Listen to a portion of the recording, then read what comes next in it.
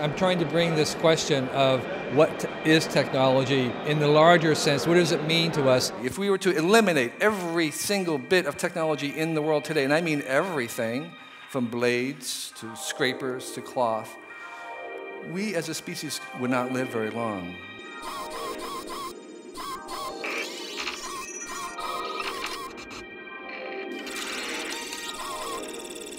Kevin wordt wereldwijd gezien als een vooraanstaand visionair denker op het gebied van technologie.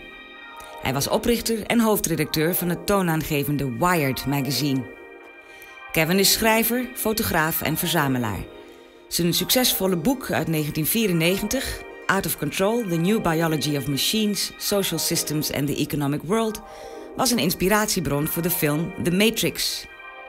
De afgelopen jaren heeft Kelly zich afgezonderd om zich te wijden aan zijn meesterwerk, de Technium. Een complete beschouwing over hoe technologie in groeiende mate de mens voorbijstreeft en zelfs groter zal worden dan de mens. Zijn fans wachten met smart op dit nieuwe boek, waarover hij voor het eerst zal spreken op TEDxAMSTERDAM. I think the way that technology will develop is it will continue to extend the same patterns that we see in life on Earth and evolution. Technology will move towards greater diversity, greater complexity, greater mindfulness, greater ubiquity, and greater evolvability. Long before industrial age, we've been affecting the planet on a global scale with just a small amount of technology. It brings progress in the sense that it increases the amount of options and opportunities that people have. That's what we call progress. Technology has become the most powerful force in the world.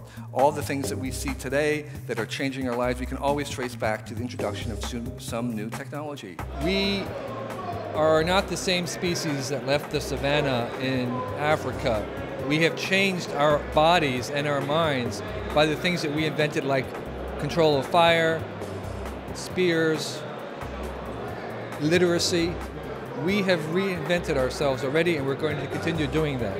Technology is more than just the stuff in your pocket. It's more than just gadgets. It's more than just things that people invent. It's actually part of a very long story, a great story that began billions of years ago and is moving through us as self-organization, and we're extending and accelerating it, and we can be part of it by aligning the technology that we make with it. Basically, at the fundamental basis, technology is good. It's good because it increases options and opportunities, and the more technology, the better.